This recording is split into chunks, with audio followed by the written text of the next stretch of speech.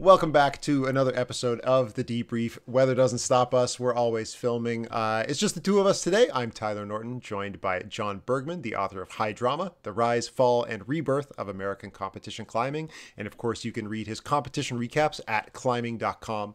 And we're talking about Seoul today. It was a speed and Boulder doubleheader, and big stories all around. But of course, speed climbing absolutely took all of the headlines for the most part.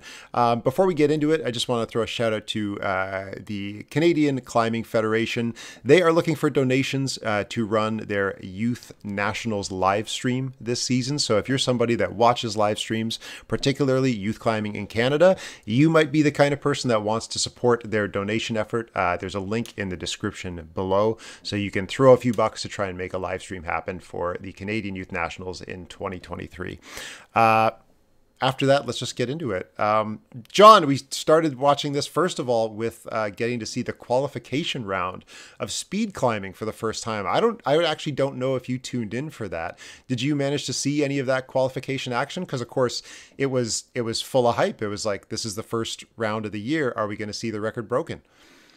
I did tune in to it, and didn't you get the sense that the IFSC was thinking the same thing that everybody else was thinking, which is that, yeah, Sure. World records are probably going to get broken here. Everybody wanted to see the qualification because, as fans know, that's when records usually get broken, although this was obviously this event proved to be a little bit of an exception there in that records were broken in the final round as well. But it felt like the IFSC knew that something special was going to happen at the qualification round, so they decided to do it. I love that they did that. That there was sound for some of it, but not for most of it. Didn't matter. It was still great to watch everybody do some really fast runs, to say the least. It was yeah. If we go back to just last year, for the men's side, at six of the seven competitions in 2022, the fastest time of the comp was set during qualification. 6 of 7 on the men's side, 4 of 7 on the women's.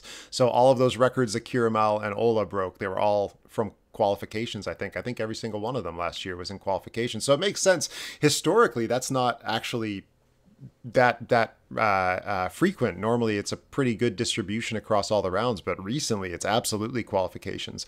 And yeah, I'm glad we got to see it, because we got to see Veddriq put down new times, and Alexandra twice put down new times. It was pretty wild. And of course, it was nice to see the big names that didn't make finals see how they actually performed, because normally we would just see a time that was a little bit subpar, but not really know what happened exactly. So getting to see Eric from Spain drop out with, I think it was a false start, right? And then Kiramal, first time in his World Cup history of speed climbing, didn't make a finals. That was, let alone the fact that he wasn't the one that set the world record, not making finals was a shocker by itself. It goes back to something that we said, I think it was in our year-end awards / kind of a preseason hype debrief that we did just a few weeks ago, which is that Kiramal, for all his wonderful accolades, and he certainly has solidified himself as one of the most important characters in the history of speed climbing. He's got all these world records to his name, but he doesn't actually have that many podiums / maybe gold medals would be a better way to say it. And this was kind of like that accentuated. It was, so it just goes to show, like, when you're analyzing the career of a speed climber or the great performance of a speed climber, what are you really weighing most? Are you weighing consistent appearances in a finals in the case of somebody like Alexander Miroslav? Obviously, that's a significant metric. Are you weighing maybe gold medals? Are you weighing world records? And I know that we had this great discussion with Eddie about all this. And Kiramal's an interesting case. It's a good thing I picked him as my male climber of the year for last year, because if he keeps up this kind of form, it's not going to happen this time around. Like, honestly, he's been so consistent at performing highly in qualifications that, it was stunning to see him just not get a good run together this time around. Like, he didn't false start. He didn't have like an official fall, right? Like, he finished all of his runs, just the times were not great. But let's talk about instead the people that actually made stuff happen. And of course, Veddriq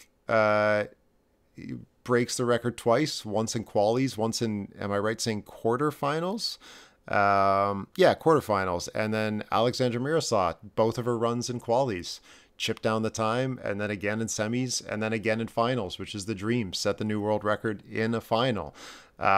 It was absolutely stunning, and just a continuation of last season. And we're going to have to get somebody to talk about this soon. We'll get an athlete that we can talk to.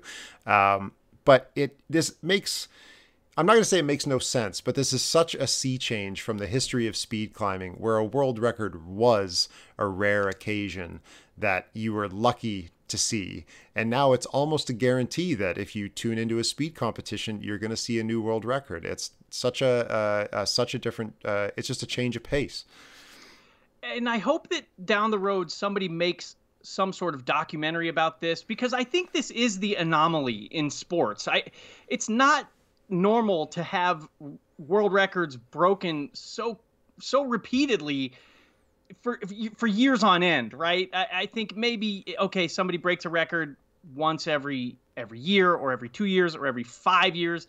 This is just wild, and I don't think it's going to continue. I mean, it can't. If you think about just human potential, right? At some point, logic would tell you this has to level out a little bit, which goes to just, we're just in such a special, unique time in here. And this reminds me, let's talk about Veddriq and his world records first, because it feels kind of fitting that Veddriq set this world record. He's the first athlete that takes us into this hallowed sub 5 second realm, 4.98, and then he chips away at that even more to get to finally 4.90. Because if we remember back in, what was it, May of 2021, he was one of the, with Kiramal, they were the first two guys that ushered us into the post-Reza era.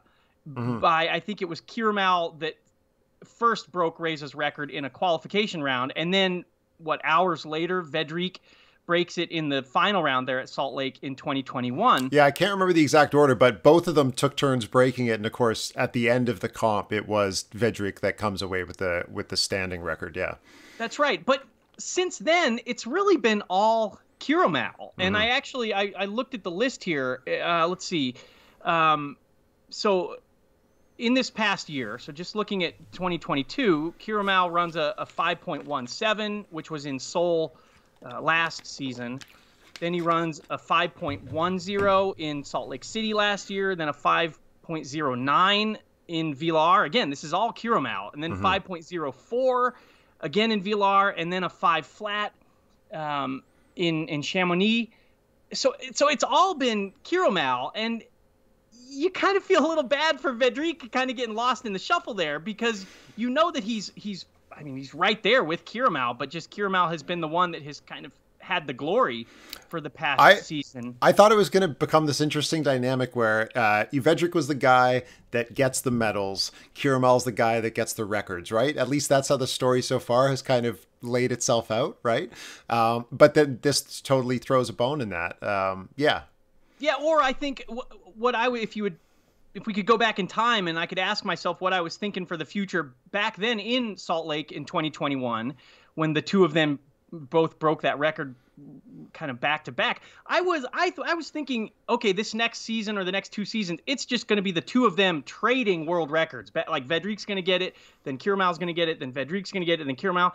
And that hasn't been the case at all. It's been all Kiramal. So it was nice to see Veddriq get back in there, get the world record. And it goes without saying, a 4.9 is blazing. I mean, when you just look at this, and especially if you watch these runs with somebody that is not a speed climber, or not even like a diehard fan of speed climbing, their jaw is just on the floor, because the smoothness and the quickness that 4.9 to get up the wall, it's really something. It's a really impressive world record. Not to say it won't get broken very soon again, which it might if this trend continues, but 4.9 is it's incredible stuff. I should have checked the La Sportiva website and see if the price of their speed shoe, the 4.99, has just like been cut in half. They're just like, well, this shoe's in the past. It'll make it slower than the world record. Just get this thing off the shelves.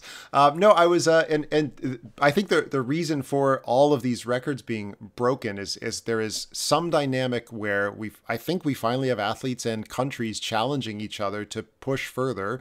There have been incredible breakthroughs in the beta. I was watching just last night world record runs from like 2012 and 2013, where the barrier was 6 seconds. We were trying to break the 6-second barrier for the first time. And again, like, I mean, men's speed climbing on this wall kind of started around the 8s and very quickly pushed through the 7s and ended up in the 6s. But the 6-second barrier was the first big barrier that everybody tried to break through. So you're looking at like the Chichinjongs and Libor Hrozas and Daniel Boldarevs, and even the Russian guys that were like still left over from like classic speed. But just looking at the beta, you see how remarkable the difference is in which holds are being used, how they're being used. Of course, the line that the athletes are taking, where the dynos are, everything has changed so much in 10 years, obviously. But I would make the argument that most of that change within the 10 years was actually just in the last like 4 years, right? Like all of it has been, you know, loaded to one end with the arrival of the Olympics and all of these countries taking it really, really seriously and innovating. It's been nuts. And the one thing I'll say is, like, I know there are creators making content about these innovations, but I feel like there is an opportunity for a lot more well-produced content breaking down these key concepts and the timeline of it, because it's had such a huge effect on this sport. And it's something that, for me, as somebody that, you know, has a really hard time analyzing movement, like I always say, I feel like even I don't have a good enough understanding of the changes that have actually been made and who, you know, innovated those changes. And I think a lot of the credit of not just changing the beta, but showing us that there's the potential and the possibility, if the beta is tweaked a little bit, goes to Veddriq and Kiramal and their Indonesian squad and Indonesian coach.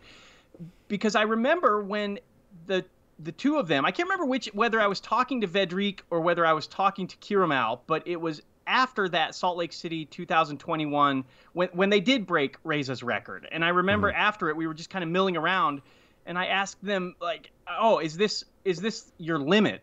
Was this your limit to get this world record, your physical performative limit? And so casually, without missing a beat, almost like dismissing my question as a joke, the response was, oh, like, we can go way faster. I think that was the phrase, like, way faster. And that really opened my eyes to, oh, wow, like, we haven't even scratched the surface of what's possible then if they were to be believed.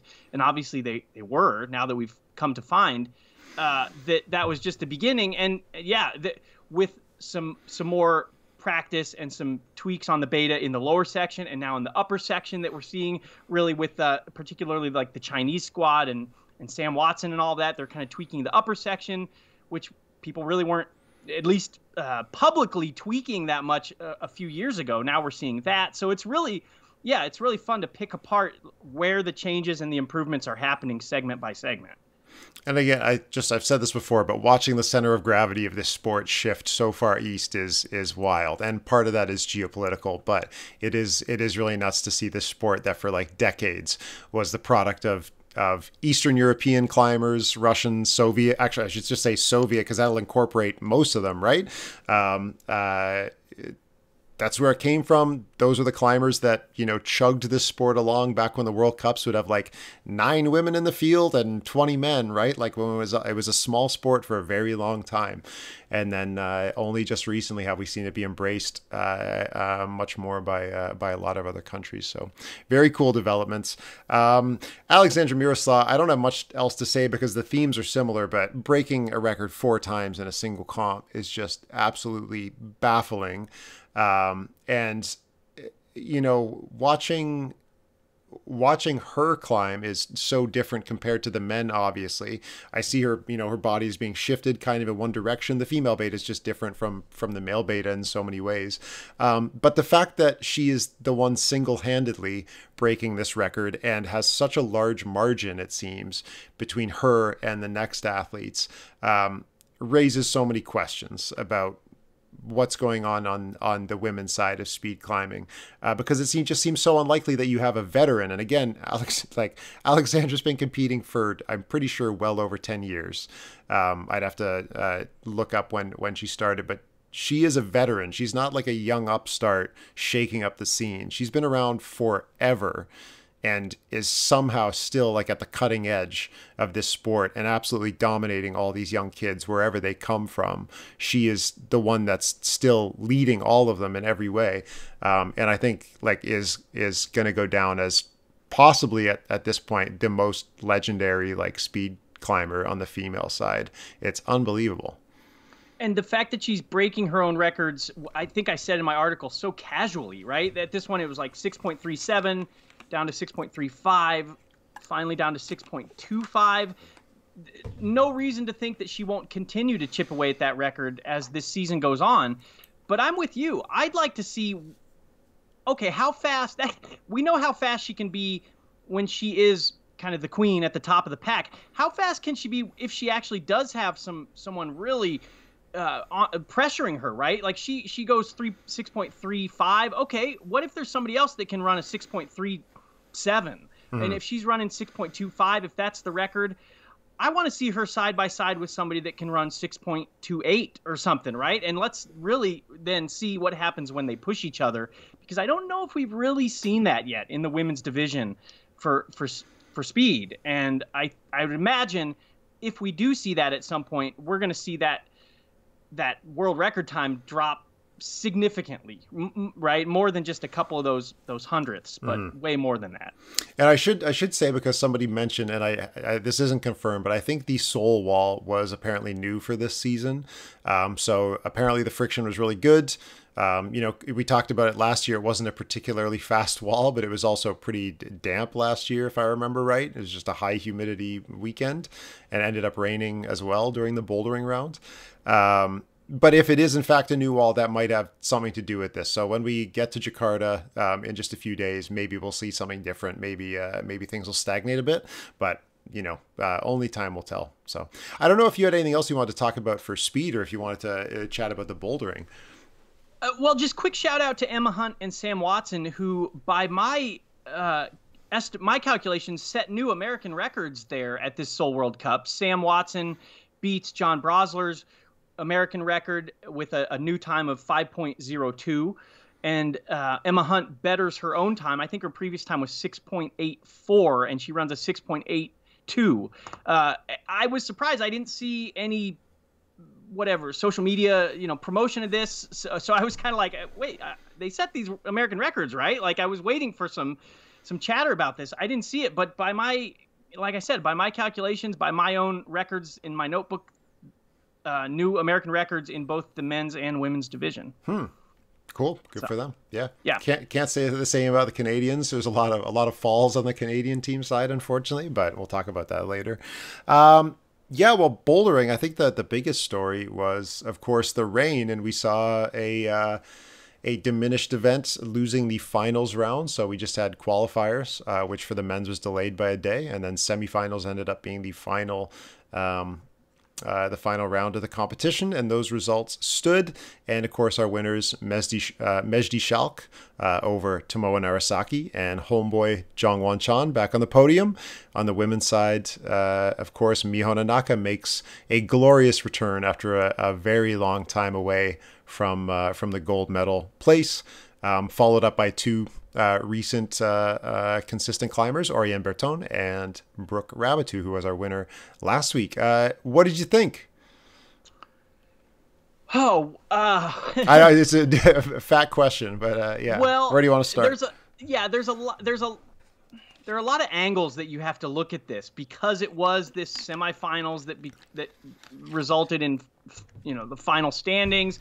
Maybe we'll talk about that a little later, but I suppose if to just throw out another headline, I suppose, right? We have our speed headlines and then maybe some Boulder headlines. I think at this point we've had Hachioji, we've had Seoul, so two events into this 2023 season. The women's Boulder division is just a wild pick'em free for all. I don't know what you want to call it. The women's division is bonkers right now.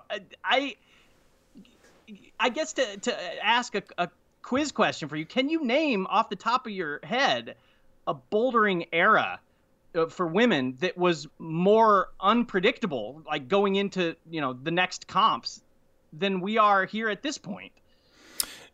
The only thing that comes to mind, and I don't remember exactly the order of all this stuff, is when we had that moment between it was basically the transition period from Anna Stur, Akio Noguchi, Shauna Coxey into Janja Garnbret, where we saw Megan Mascarenhas win her first, Miho win her first, Petra win her first, right? And there was just that little bit of like, what's going on in the scene. And then, of course, Janja shows up and it's game over. So, yeah, you have to go back like 6 or 7 years. Yeah, and even then, like we said, it was like Megan won a couple of comps, Petra, but those eras were still defined, or those seasons were still defined largely by a singular presence, right? Sure. Let's look back at last season. Of course, it was Natalya. The season before that, that was the Janja era, which we might still be in. We don't know, right? To be determined. So, yeah. But and then you had, depending on the season, it was kind of like Akio, but then the season before that was Shauna, and then a season before that was Akio. That's like, we're like 2014-ish. Yeah, but again, that, you're talking like 6 years where it is the two of them, right? So yeah. It's consistent in that regard. It is. And then you go back, of course, 2012-ish. That's Anna Stur. I mean, you almost have to go back to the earlier 2000s, 06, 07, when you had, what was her, Juliette Dagnon, I think, French. Basically, another transition period after Sandrine Levay stops competing, and then all of a sudden you've got these different names that start to show up, Natalia like Olga Gross, Bibic and all that stuff. Yeah, right. And but again, that's 2006, 2007-ish. That's almost like pre-IFSC. So it is. So it is. In the modern era, or whatever we want to call this, the contemporary era, I think this is the most unpredictable that the women's boulder division has been. And to go to the cast of characters, many of which you just mentioned, but you have Hannah Moyle. I mean, I'm thinking here, if we have to predict who's going to perform well in the comps to come, you have Hannah Moyle, who snagged a silver in Hachioji, but fell down the standings a little bit here in Seoul. You have, of course, Natalia Grossman, who we haven't seen the results this season like we did last season, but you still have to think of her as a potential for any competition this year to get a gold medal or a podium. Then you have Brooke Rabatou, who I think heading into this season, I don't know if anybody would have picked her to be a consistent bouldering podium presence, maybe lead climbing and maybe a boulder here and there. But the fact that Brooke has just been an absolute crusher through these first two World Cups is phenomenal. Then you have Miho, who is turning back the clock. Yeah, after I absolutely started to just consider her out of the game after the last event. Yeah. And then you have Orion, who's finding her form again. She's on the podium.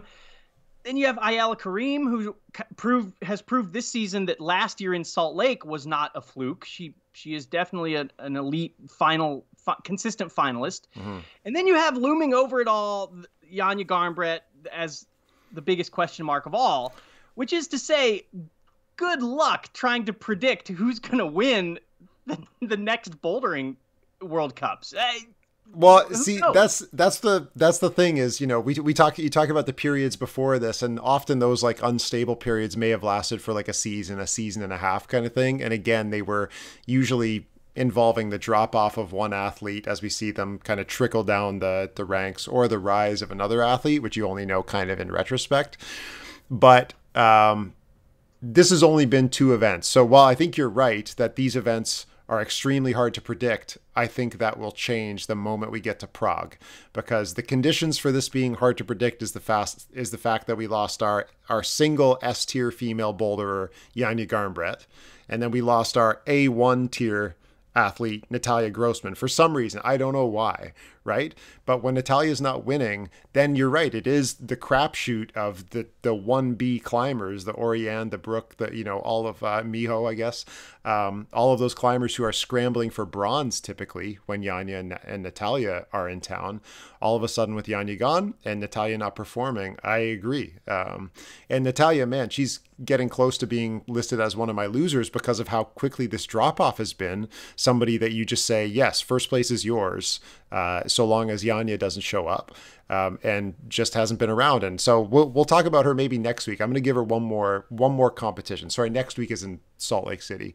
I really want to see how Salt Lake City goes, but once we've done 3 comps, if she's not showing up in finals, I think it's fair game to start talking about what's going on, what happened, what's the difference. But for now, I'll give him a pass. But yeah, like I was saying, I think we'll hold off on Natalia. Also, we should acknowledge that she did apparently have a bad neck injury, a whiplash neck injury during qualifications. So we don't really know how to place. Yeah, this I'm giving that a pass this week because of this. But after that, we got to talk about bigger picture stuff, because it shouldn't take you 2 events, let alone 3 events, to ramp back up to a form that you had quite dominantly in the past couple of years. It certainly makes you wonder, okay, what's missing? What happened? Well, Salt Lake is history has shown her magic venue, so we'll see for the entire U.S. team. And yeah, it's I don't know what's in the water in the States, but you guys have the home team advantage like nobody else. And a counterpoint to that is the men's side all of a sudden almost feels predictable. And again, the caveat is it's only been 2 comps, so maybe we should both settle down. But the fact that one guy has won 2 comps back to back, I'll be honest, that's a really uncommon thing to have happen, right? Particularly in the last 10 years, that's something that doesn't show up very often. I think it was Adam in 2021 managed to get the Meiringen Salt Lake City combo at the start of the season, but beyond that, I think you have to go back to 2017 to see Zhang Wanchan. And you realize, wow, winning 2 in a row puts you in really good historical company of who has achieved that kind. It's not a huge achievement. It's kind of, you want to almost say it's more like luck, because it happens so infrequently. As a comparison, 50% of women's World Cups are won by someone who also won the preceding or following event, right? So about 50% of women's World Cups are won by somebody that won the one before or after, which means you see a lot of consistency and a lot of repeats. And most of those are streaks, like Janja having many events in a row, or Anna, or Akio, right? So there's a lot more of a through line in your typical women's bouldering event. Whereas on the men's side, it's only 25%. And most of those were in a particular era when Dmitry Sharafudinov and Kilian Fischhuber were going, head to head back in 2012 or 2011, 2013. So for the men's side, it's extremely rare to have repeat winners. It's also just rare to win 2 World Cups in a single season anymore, which is crazy to say, but it almost puts Mejdi at this point as the absolute favorite by quite a lot to win the 2023 Bouldering World Cup, just because he's managed to lock down 2 wins already. So long as he shows up and puts up a passing effort, he should do fine, which is wild to say. And we're only we're 2 weeks into the season, literally 2 weeks into the season.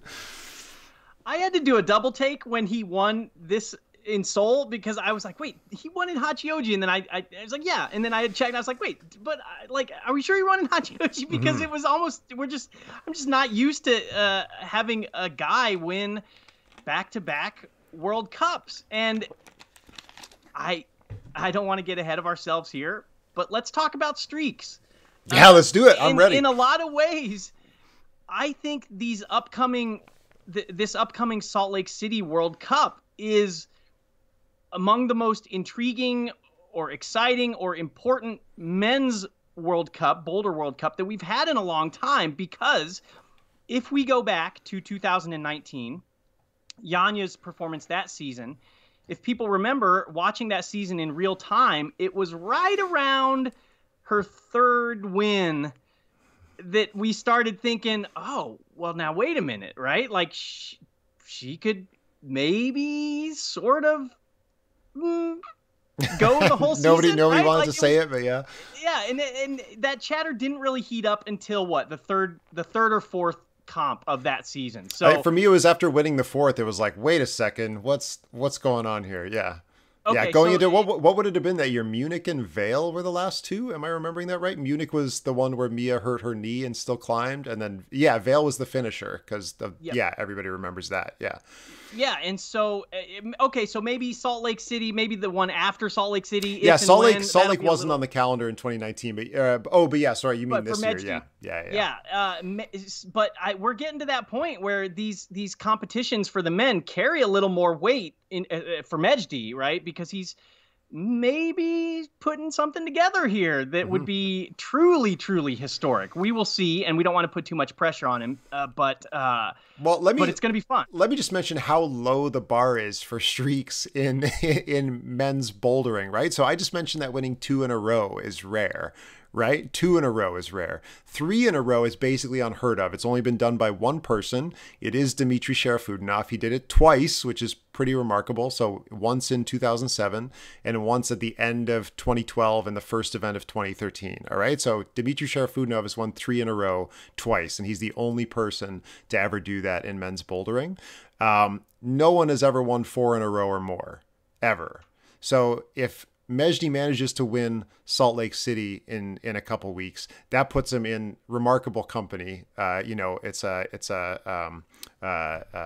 the phrase I'm thinking of? A team of 2 or whatever. Anyway, it's a very small club for people that have won 3 in a row. And then you add one more and it's over. You've won the most World Cups in a row in history for men in the 25-year history of World Cup bouldering.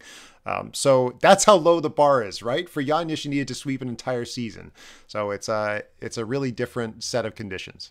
And I'm not going to ask you to make a prediction, but I will say, speaking of Natalia performing well in Salt Lake City, Mejdi has a history of performing pretty well in Salt Lake City as well. Remember that iconic moment when he was so hyped and he threw his chalk bag down? It's one of the greatest hype moments of the past several seasons. I'm happy to make a prediction in this case because Mejdi looks just honestly so much better than everybody else right now. And aside from we've managed to see some consistency between all the rounds, who else is his consistent challenger at this point, right? Like Yoshiyuki fell off a cliff, a relative cliff, still making semifinals and everything.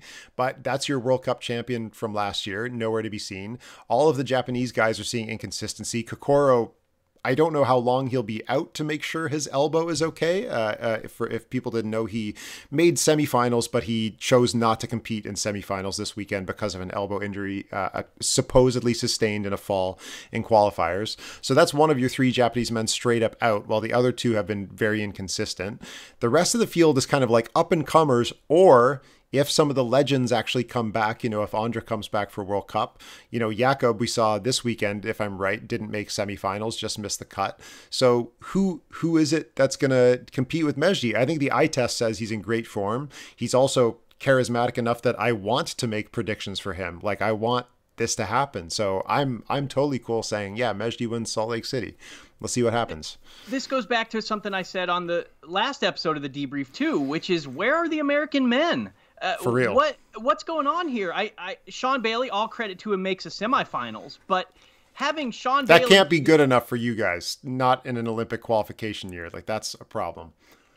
It's a kind of a throwback. I texted you this. I said, having Sean Bailey be the only American man in the semifinals, it feels very 2016-ish, right? If anybody remembers watching competitions back then, when Sean was the only man who would make it into semis. And I think huge strides have been made performatively and in results for the American squad since then, obviously. So, you would think that maybe Sean Bailey or Colin Duffy or who knows, Nathaniel Coleman. There's all sorts of guys. Honestly, you would expect to be up there. Colin Duffy is the one I'm confused about. Now, I understand he is an absolute favorite to be an Olympian this go round. You look at his performance over the last couple of years, he's incredibly talented in both bouldering and lead. At the start of this year, I would have expected him to get his Olympic berth probably at the World Championships in the very first step, based on what we saw from last year.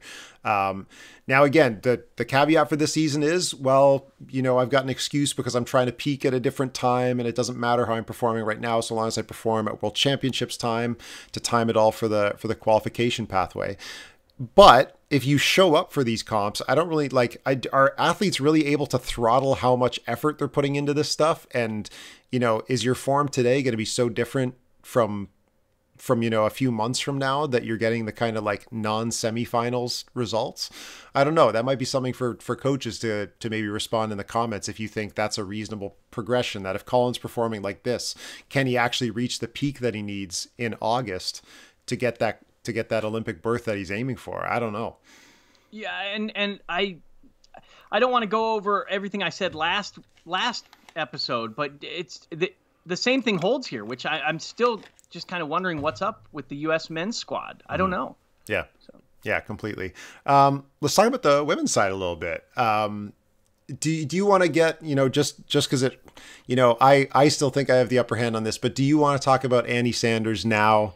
Can we leave it to later? Can we just say congratulations and then just forget about it again? Well, I was she watching our show? Was she listening to hearing our calls? I guarantee you she was not watching this show. There's simply no way.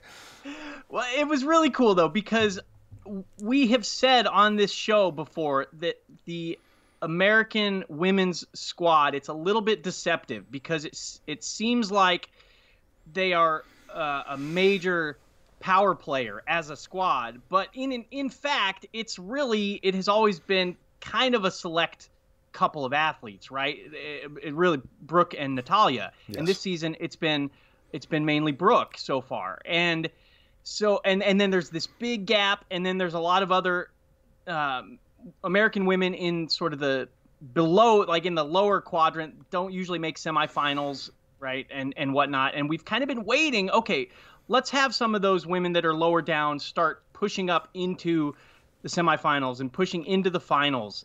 You guys have your competitive squad, and then you've got your commentary squad. The climbers that show up because they're going to commentate semifinals with Matt Groom. Yeah. Well, and Annie Sanders she was 37th in Hachioji, which I know some people might have looked at that and said, it's a little surprising. It's a little bit disappointing. I didn't think that. I just thought this is her first ever adult World Cup, right? Like it's to be expected that she's just kind of getting her feet wet in there.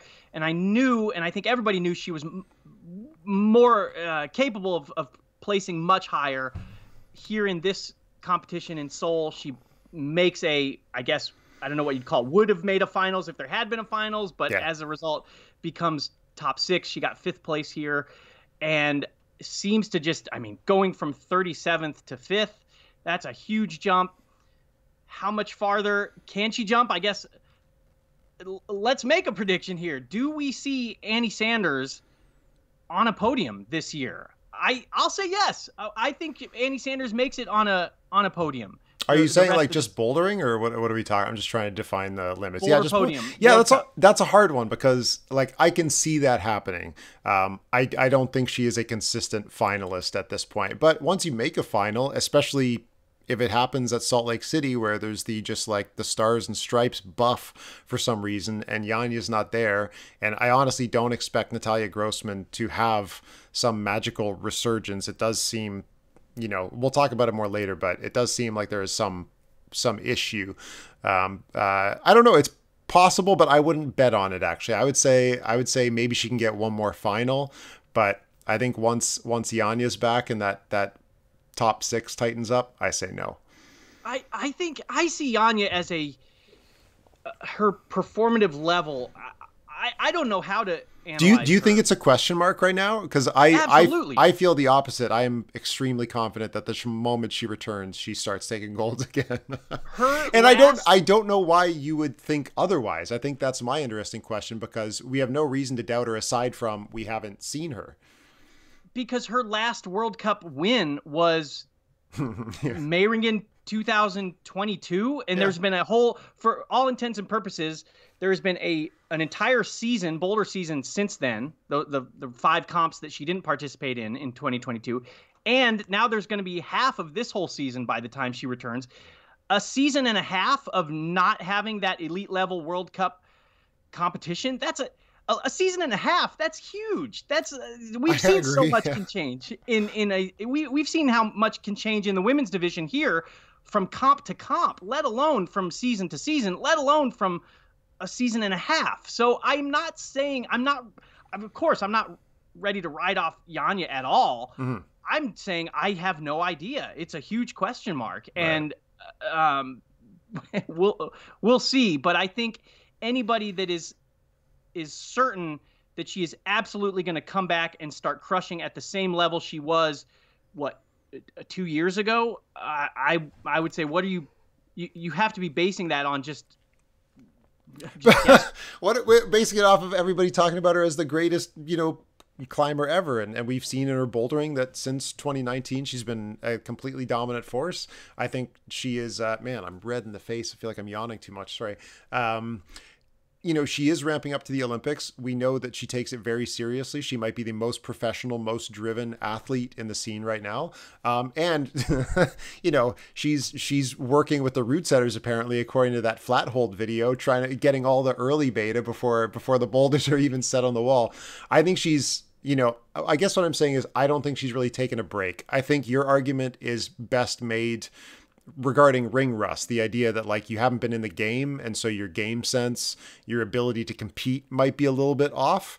I think that's fair, but I don't think her actual physical, performance is going to take any drop off, barring the foot thing that may have caused, an obstacle for a bit.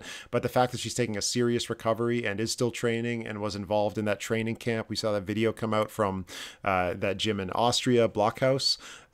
She's there with the German team and the Slovenian team.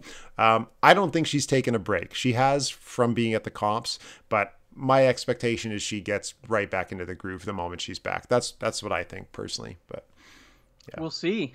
We will see. But yeah, let's talk about Miho finally. Miho, unlike Annie Sanders, somebody who in her first World Cup did actually do really well. I don't know why I have to drag these comparisons out. The whole point is I just don't want to put too much pressure on a kid, basically. And I don't think winning nationals is a good enough reason to think somebody's going to come finals in a World Cup. I have nothing against Annie Sanders. I just have a lot against the hype, I guess. Yeah. And make no mistake. I don't want to add to that. I think it's perfectly fine if she continues this season, just placing 37th, 35th, 30. Yeah. I think that's just valuable experience. Get some mileage. Yeah. Anything that she does this year in terms of making a semis, making a finals or beyond, I consider it kind of a bonus because she's only 15 years old. It's a long competitive career ahead of her. Yeah, I certainly don't want to act like we're adding to this pressure at all. But I will say any competitor who is garnering at age 15 comparisons in one way or another to Miho Nanaka, I think anybody would be happy for those. That's a good barometer to be measured against. Well, I wanted to bring it up because if I remember right, one of your first pieces writing about competitive climbing was actually about Miho Nanaka. Back in 2014, I think that was actually her debut bouldering year. And I think she had competed in maybe lead World Cups before that or just youth stuff.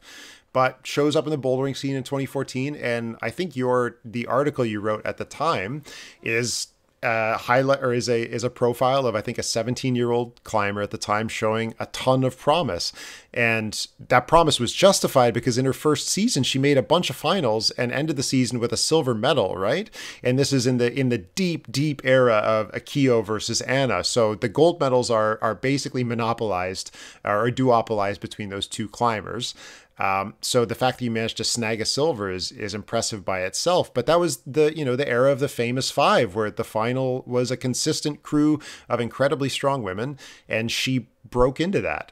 And then you zoom out and you look at her entire career since then, and you say, wow, this really didn't go the way that we would have expected for somebody that was maybe considered the heir to the Akio Noguchi throne as being your top Japanese woman, and because of that being one of the top climbers in the world. I wanted to know if you had any thoughts before I kind of like rail off the timeline of her career, but like how, how is Akio's, or pardon me, see, you're just living in the shadow. How is Miho's career like played out? Is it the way that you expected back when you wrote that?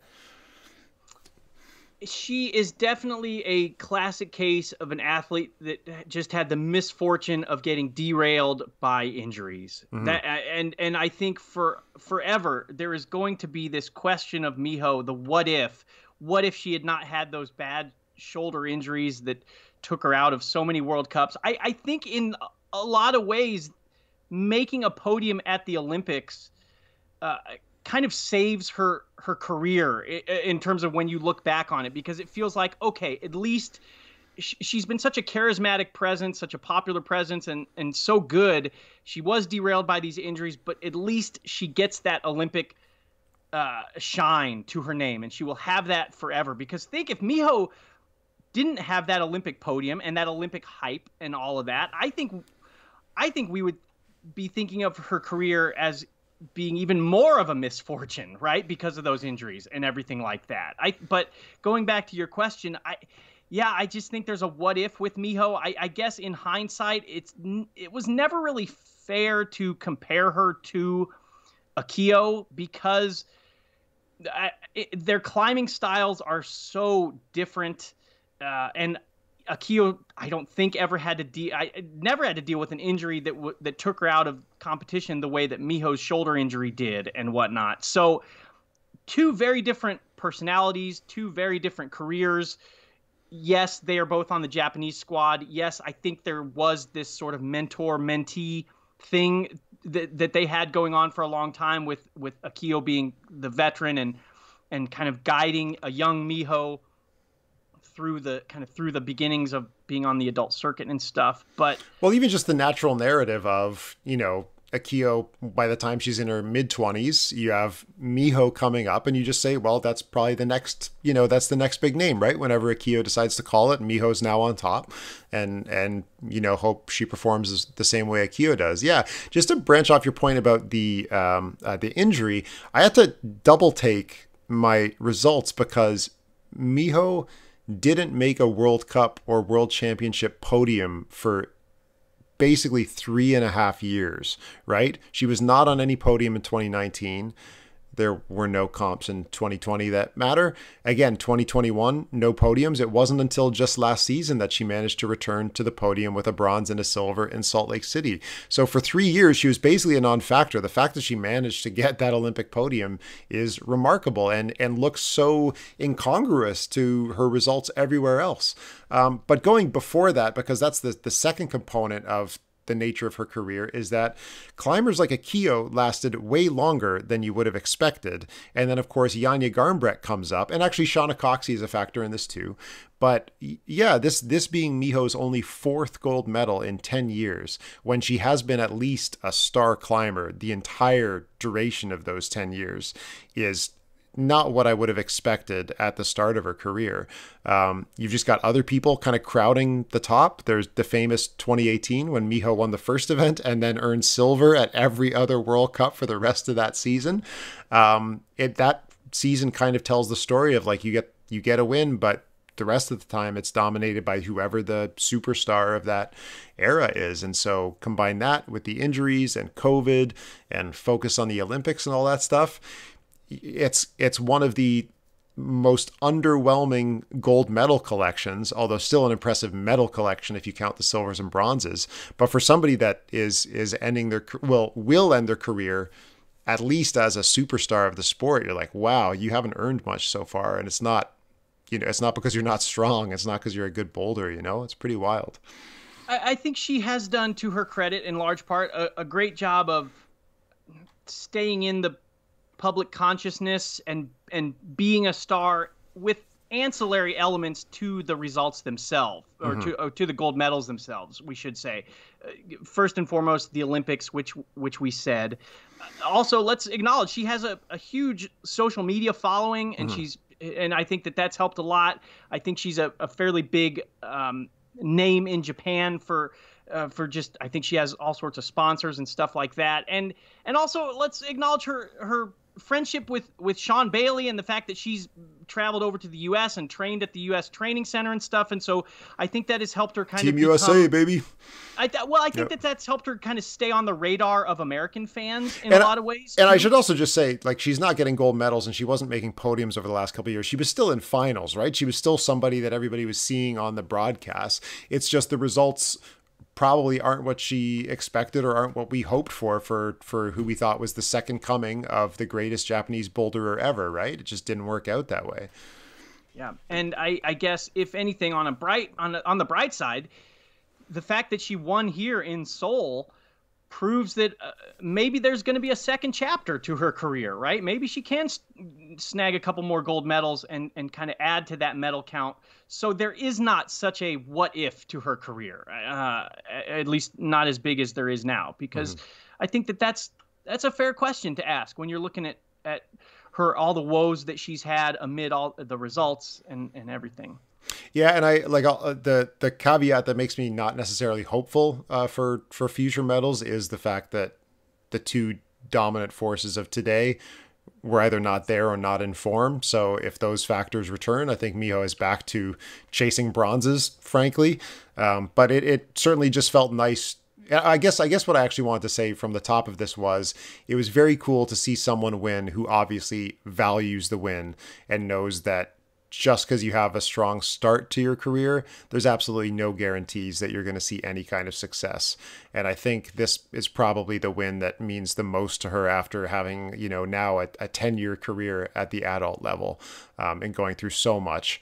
And I'm sure this is one of the sweetest gold medal wins that's ever existed in comp climbing for sure. Yeah, very well said. I agree. And now let me rain on the parade a little bit. All right. Because we have to, Miho won this event fair and square, but I come away from this event feeling very unsatisfied with the results. I feel like the results weren't definitive. Of course, we're talking about the weather. We're talking about the semifinals resulting in the final round standards.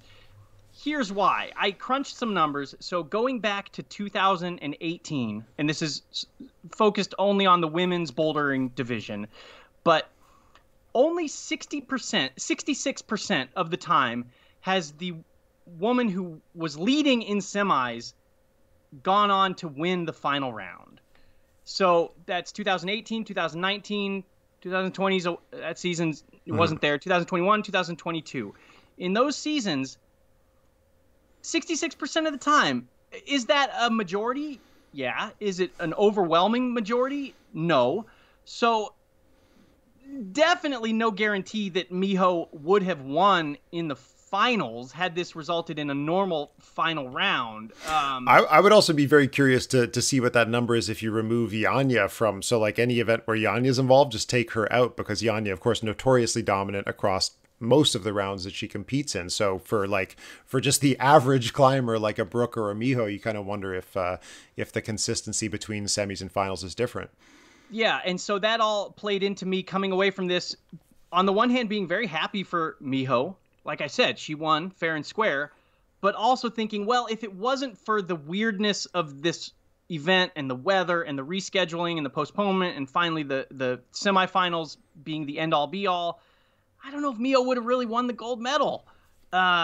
Statistically speaking, probably, but not absolutely. And 66%, like I said. So that's me.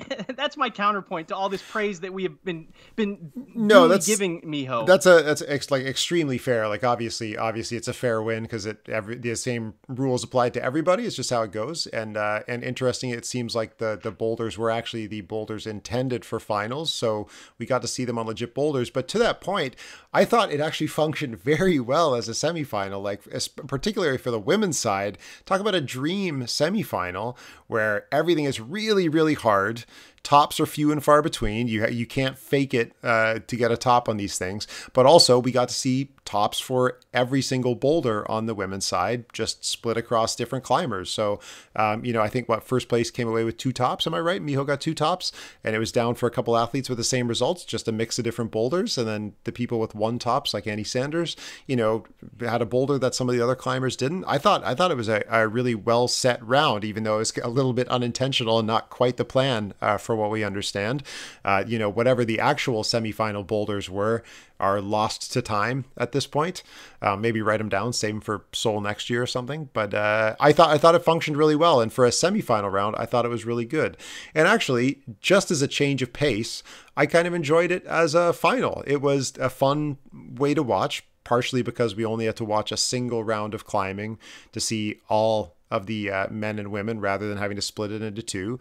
And of course, as a semifinals, there's basically no downtime. So there was always something to watch, even if we occasionally missed some things. But like at this point, I'm just so desensitized to that. Like I don't have it in me to complain about missing somebody's top anymore. Like you've just lived with it for long enough. So I really enjoyed myself. And I think the setters and the athletes are probably very happy with the quality of the climbing and the quality of the results. I thought it was a really strong comp.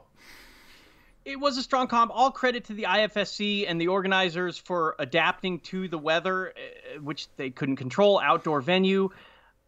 This was the second year in a row where weather has wreaked havoc on the proceedings. If people remember last year in Seoul, there wasn't a full-on revamping of the final like there was here, but there was a rain delay on the live stream and people were just waiting around for a long time. And then here, things obviously got all switched around in a really big way.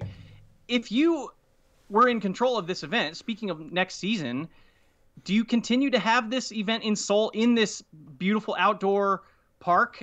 Or are you saying, hey, this is 2 seasons in a row, rain. It's not really the monsoon season in Korea. That doesn't usually start till June, but still, I mean, history tells us it's a very rainy time. Do you move it indoors at this point?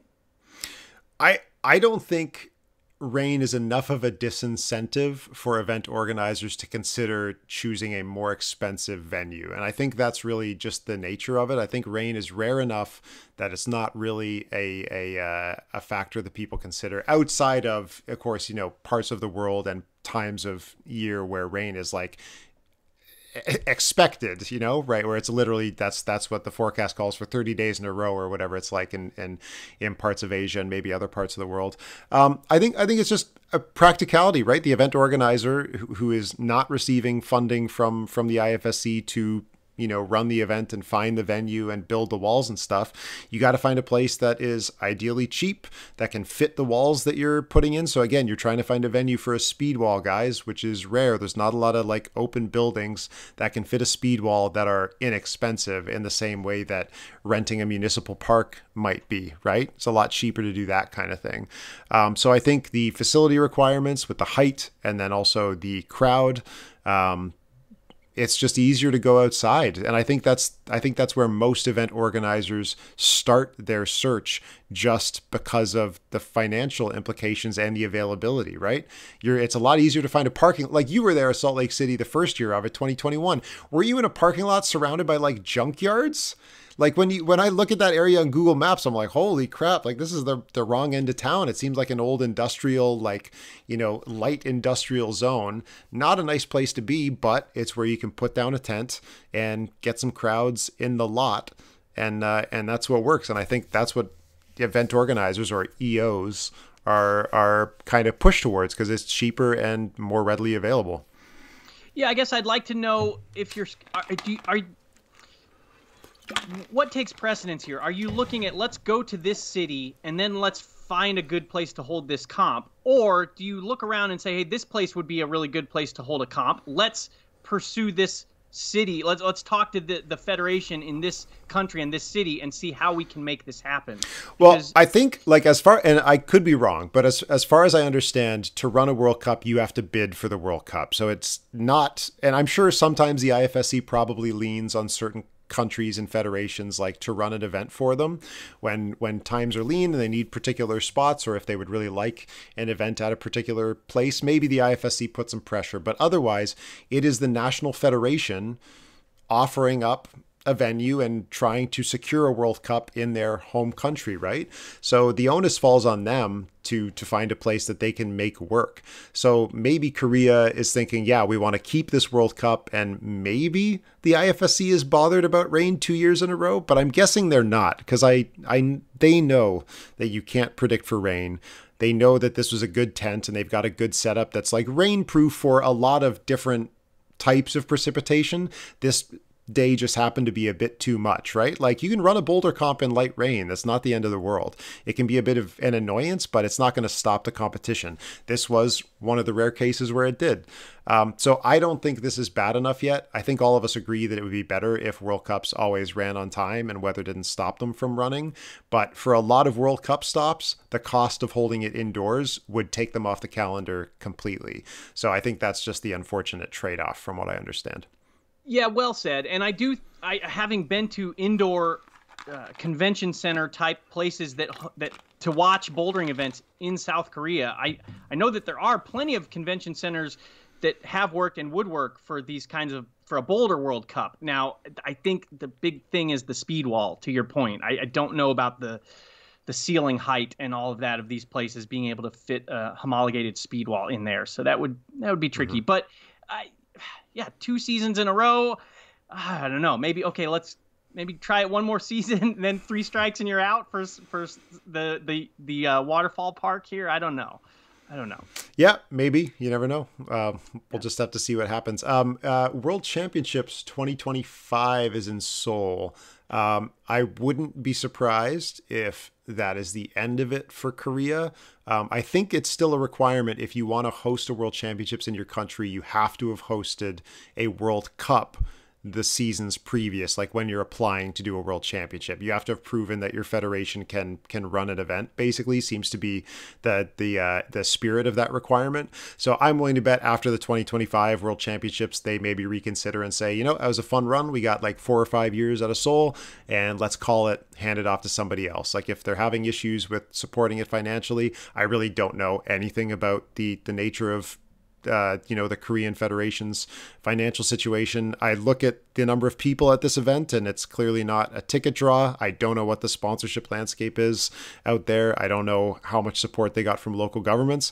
But once you get that World Championship, maybe you say, yay, we did it. Korea hosted a World Championship for the first time.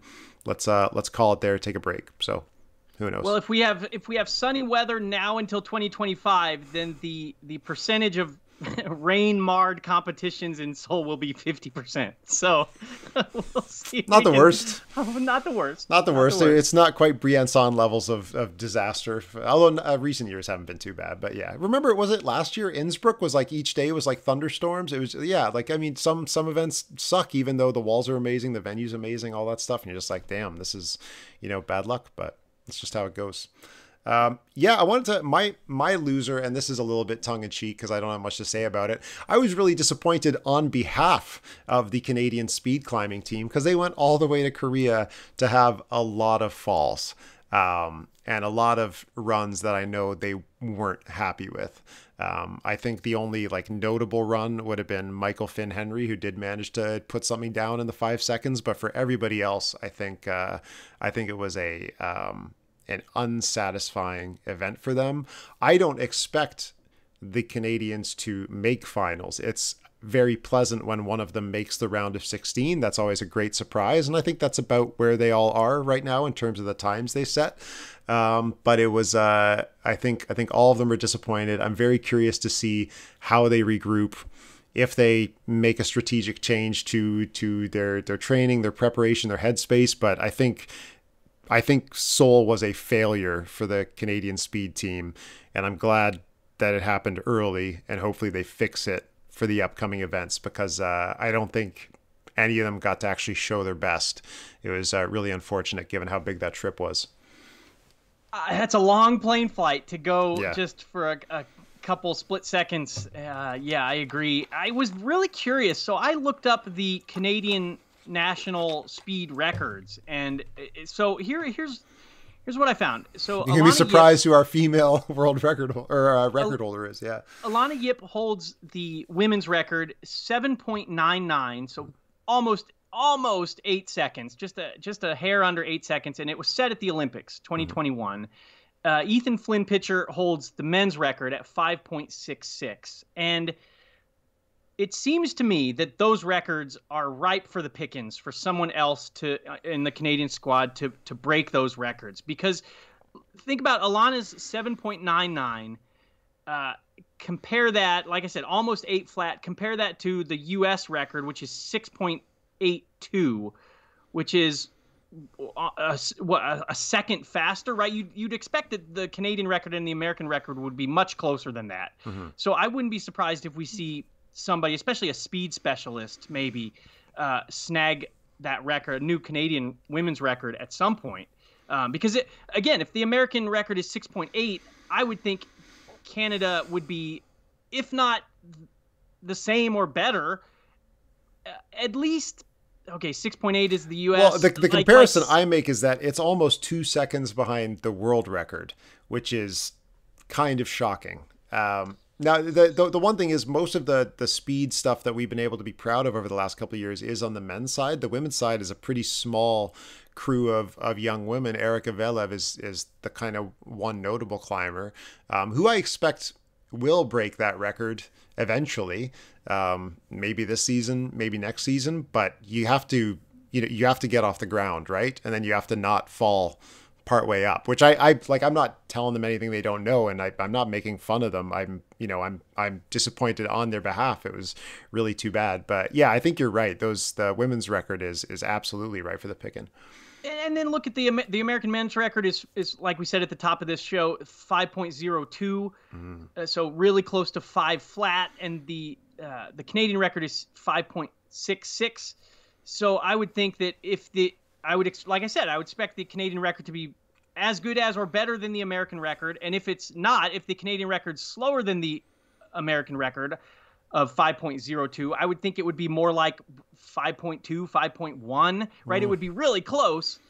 Yeah, I think the men's record is probably about where it should be. Just like I think most people would have to look up the names of Canada's best speed climber, right? Like if you're just a casual viewer, you would have to research that. Whereas if you're just a World Cup watcher and you watch the finals, you know who Sam Watson is, you know who John Brazier is, you might know who Noah Bracci is, right? Those are names that you see in finals pretty regularly. Sam now becoming very consistent. John Brazier's been around forever, it seems, at this point, making finals when he can. Noah is also kind of a newer name. But for the men, again, it is very rare making finals, and I can't think of any of them getting past the round of 16. So it is just a smaller team, and I think it's a reasonable relationship between Canada and the States. You guys have always been in stronger, bigger teams, all that kind of stuff. So I think the men's is about right, but the women's one, it's time to trim it. Yeah, and I don't say that to take anything away from Ethan Flynn Pitcher. If anything, what I'm saying I think it's just I would expect him to go... Just Ethan Pitcher. I think you're mixing up Michael Finn Henry's name. I'm sorry. Yeah, I would expect him to continue to chip away at that record and get it down a little more, because he's a really young competitor, if I remember correctly. And, yeah. Of course, he false starts, so gotta hate that one. Fortunately, it was his second run, but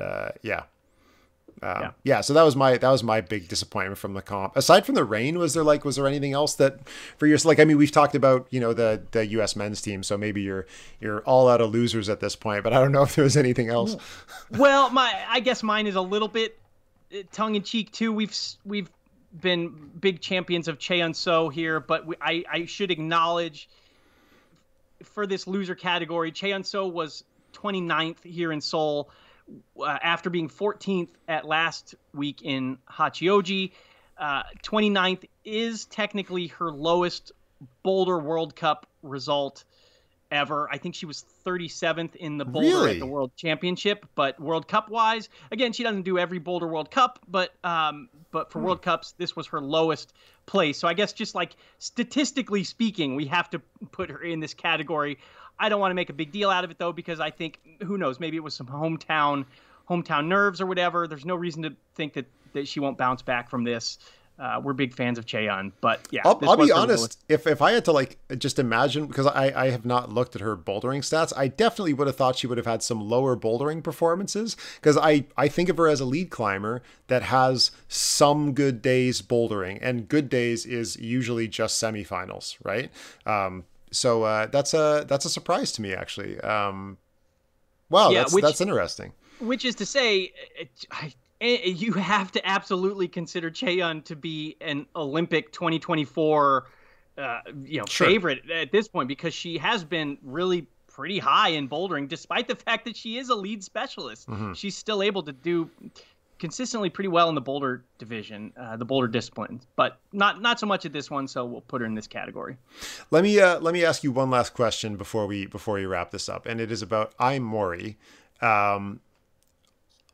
In 2019, Mori managed to get a bouldering bronze. I think that was her only bouldering medal so far, if I remember right, in a World Cup. And since then, last year in particular, we got to see her as this lead climbing phenom, which doesn't tell us anything about bouldering. We just know genuinely a talented climber. And then, of course, won in Morioka, mostly off the strength of her lead climbing, but still, good bouldering performances in that weird oddball combined World Cup. Are you disappointed so far? Because we haven't really talked about her name, and I think part of that is I do think of her as a lead specialist, but also it was just 2 World Cups this year, and this is kind of the season where I'm going to actually find out who Mori is, right? Not just 2 amazing World Cups at the end of season. Now it's like, okay, who are you really? Any thoughts on Mori so far?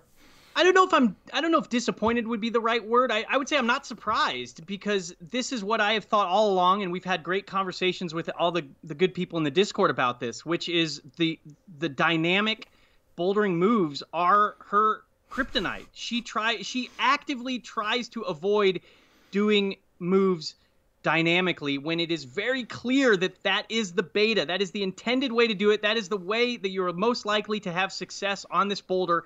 She does not do that. And we have said in the Discord, until she gets more comfortable doing dynamic moves, the bouldering discipline is just going to be a huge challenge for her. And I think the moments that we've seen her do well in bouldering are the rare occasions, the anomalies where she is able to, she's able to figure out how to do something statically that otherwise was dynamic, or it's just not a particularly dynamic set of boulders, and it's just kind of like luck of the draw, and she's able to do it. I continue to say the same thing. She needs to get more comfortable at doing these dynamic moves if she wants to have success, more success in the boulder discipline, which is to say if she wants to have success in the combined discipline, because I think this season has showed us that these boulders are really, really dynamic, really parkour influenced, more, I would argue, more than we've ever seen in a boulder season. This season, we're just seeing all of this athletic, leapy, jumpy, twisty coordination, paddle, all this stuff.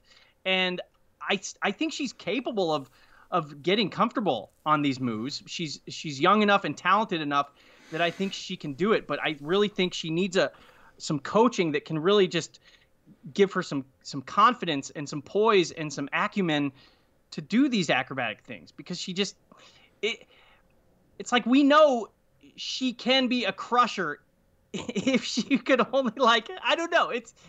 So I'm not disappointed. I'm not surprised. I